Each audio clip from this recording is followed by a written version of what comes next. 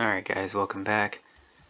So I took a trip recently, just got back, and I want to show you where it is. Take note here, this is Tropic of Cancer, this is the equator. Just so you know in relation to where we are here, about 40 degrees at latitude. So we went all the way to the Indian Ocean, and right here you have the Maldives. This is where we went, pretty close to the equator, so yeah, very hot sun over here. This is an island chain called atolls. They're very, very cool. They pretty much look like volcanoes, old volcanoes where a reef has been built up around a ring and the volcano has kind of sunk in. Now there's many theories out there that's not really 100%, but it does make sense a little bit. So some of them have land on them, some of them don't. And this is the one that we stayed at. So it's a tiny island, a resort island. And here's like where you stay. You can stay on the water. This is really shallow. This is probably 3 feet, 4 feet. This very light blue. And inside here, this is the lagoon. And this range probably from anywhere like 20 to 40 feet. And you can see these little dark spots. These are coral heads. So I free dived at first inside the lagoon here on some of these coral heads. And so that's the footage you're going to see right now. And then later on, I started exploring a little bit more and went out to the ledge. So I went over to this area here, and that was a whole different environment. Saw definitely some bigger fish and bigger schools of fish over at the ledge, but I started here just to kind of get my bearings. So you're not really supposed to fish on these islands. They have fishing trips you can go on. They'll take you out on a boat, and we did do one trip where they took us on a boat, and I think we fished somewhere around like this island, I think. But you'll see that in a follow-up video. It was at night though, so the lighting wasn't great, but that was a good trip. Yeah, so anyways, get right to it. Again, you're gonna see some footage now of free diving on some coral heads.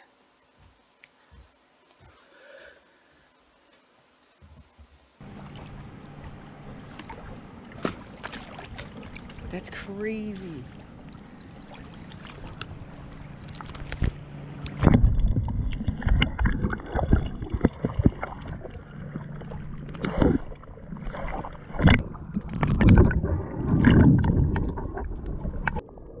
Alright, so starting off here in the lagoon, and I think I did mention how you're not supposed to fish on the island.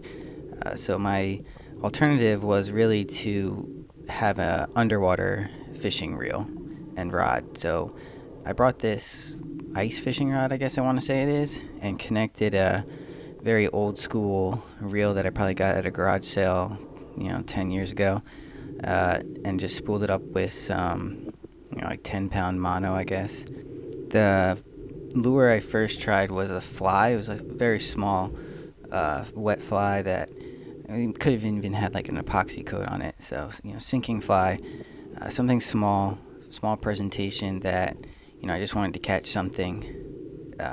Water's very clear here, as you can see, so I knew it would be a little tricky to get some of these fish to bite.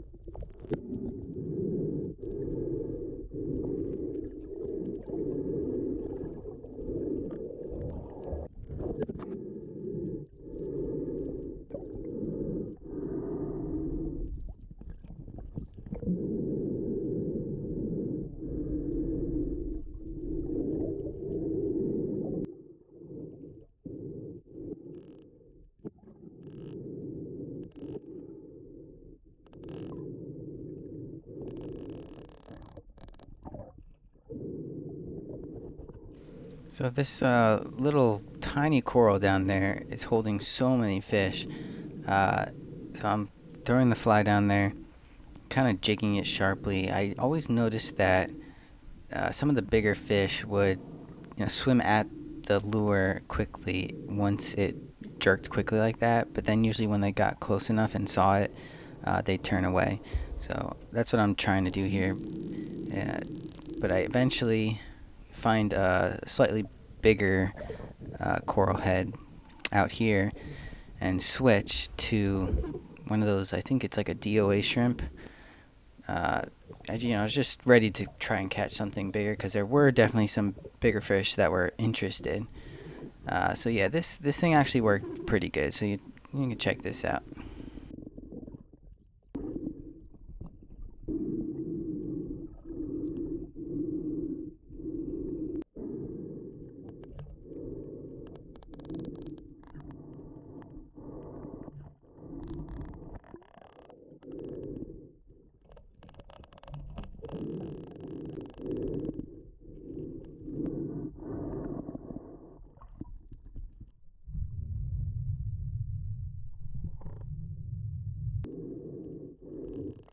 So that I think was a type of snapper or grunt.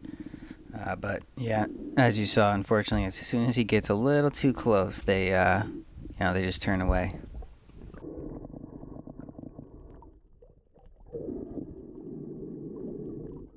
So as you'll see in the background there, that's actually the fish I'm trying to catch because he's really big.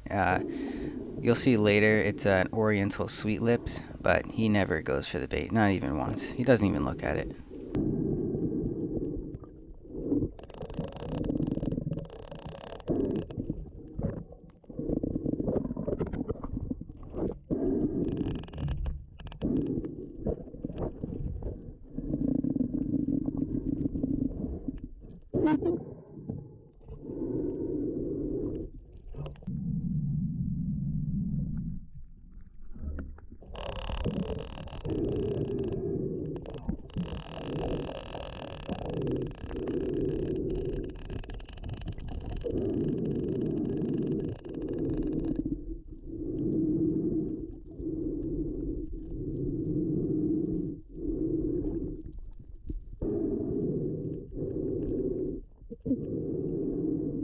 Yeah, so it looks like these peacock hinds were definitely the most aggressive fish down there, and I caught them more than any other fish. Definitely in the grouper family. Remind me a lot of sea bass, black sea bass from where we are.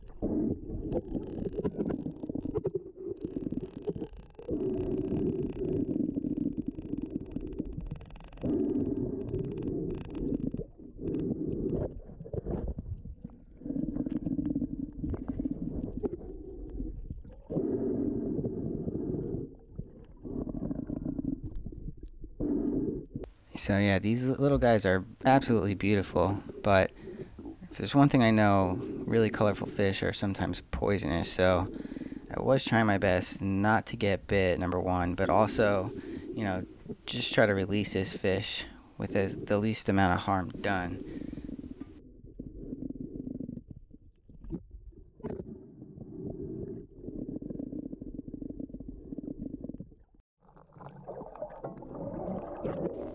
So here's me diving down at this spot to try to see what that fish was that I was talking about earlier. And here get a nice close-up of it. But yeah, he didn't want anything to do with that shrimp imitation. I don't know, maybe bait would have gotten him to try it, but yeah, he didn't seem too worried about me coming up close to him either.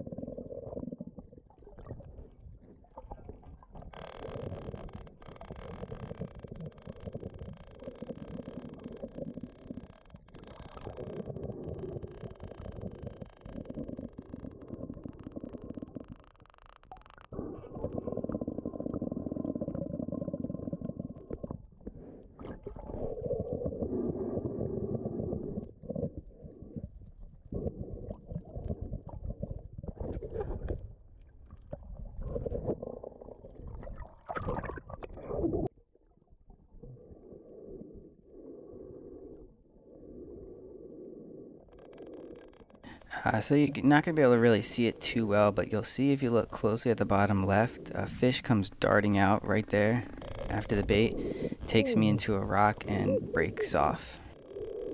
And yeah, that was a 20-pound leader.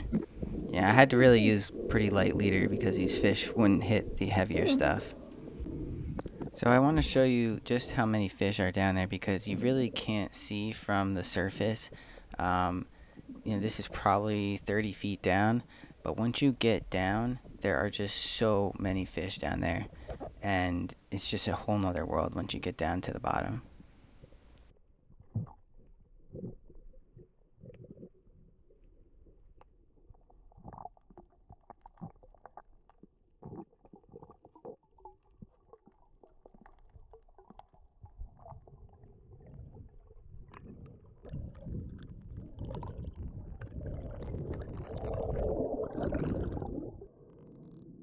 So after I lost the DOA shrimp, I went back to just another small profile.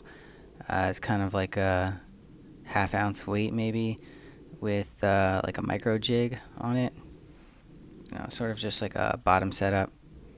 And yeah, I just put this down there, and this huge school of I think they're blue line snappers came up, and yeah, they were all about it.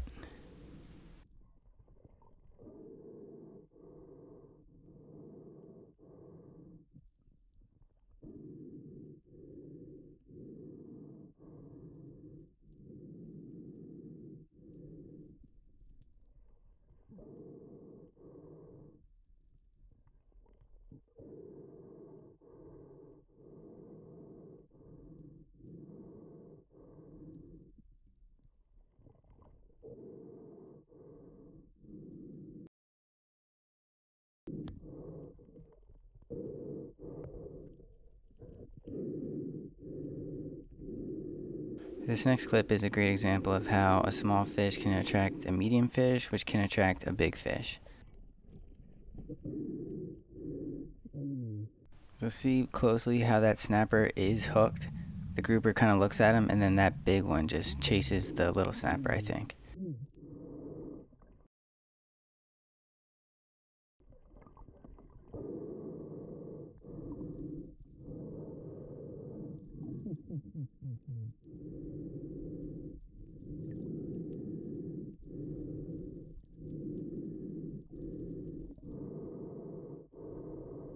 So after watching that, I dropped back down to try to catch another one because I really wanted to just see if I could, get that bigger snapper to eat.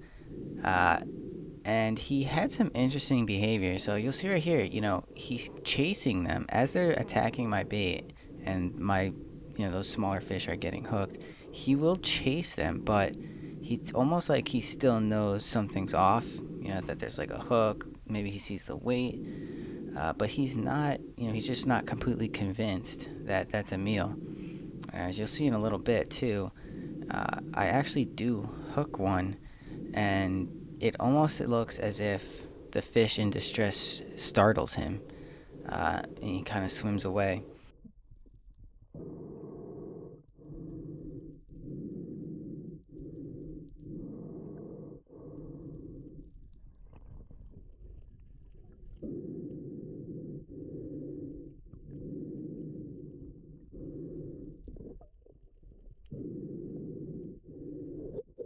So you see that though? It's almost like he wants it, but he's just not sure, and he's swimming much faster now. He's just got a much different type of swimming behavior. So yeah, I'm just kind of shocked and surprised that he's not going after it. So you see me here sort of looking around, making sure that there's no sharks around. But not initially, but you'll see later on there actually was.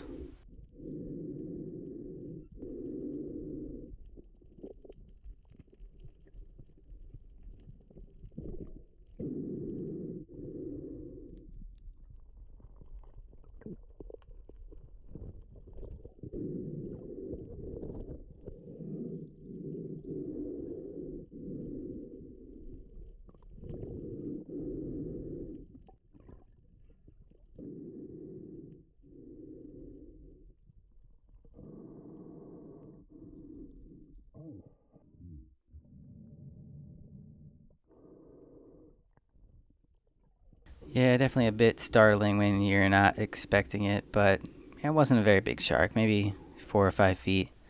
So, nothing to be too concerned about. But you do have to be, aware, especially when you start, having fish sending off signals with their lateral line. Fish in distress is just always a dinner bell, so you just always have to be careful and keep that in mind. On this last clip, I kind of just dove down to kind of show you what this little coral patch looked like. And yeah, absolutely stunning. Just so much fish. Lots of these little snappers. A lot of damselfish. Those black guys there are sturgeon fish. It's a parrotfish. There's just so many fish down there, and yeah, I've got a lot more videos to come. They'll be mostly snorkeling related, but this was just a compilation of some of the fishing that I attempted. As always, thanks for watching, and I'll see you on the next one.